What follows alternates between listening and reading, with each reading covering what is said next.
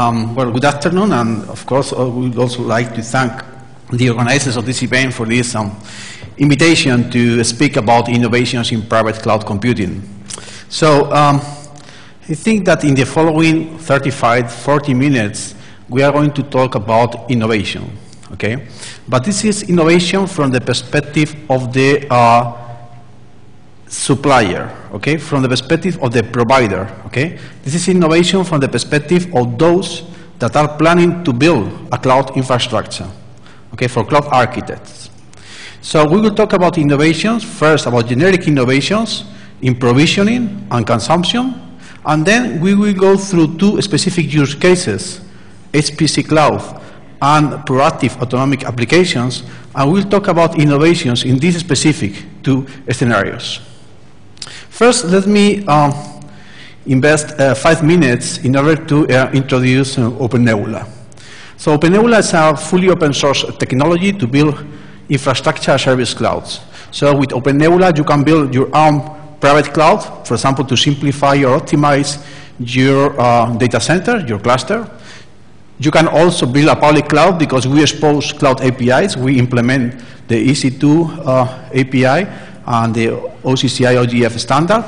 And you can also build hybrid clouds because with OpenNebula you can implement cloud bursting scenarios. So you have your private cloud and you have public clouds, and you can access on demand to public clouds when you have a peak of demand or you have fluctuating demands. So with OpenNebula you have an open source product to build infrastructure service clouds. So the question now is, how do you differentiate? How do you compare with others? Well, basically, we try to be simple. Simple to install, simple to operate, simple to update, and simple to use. Also, flexible.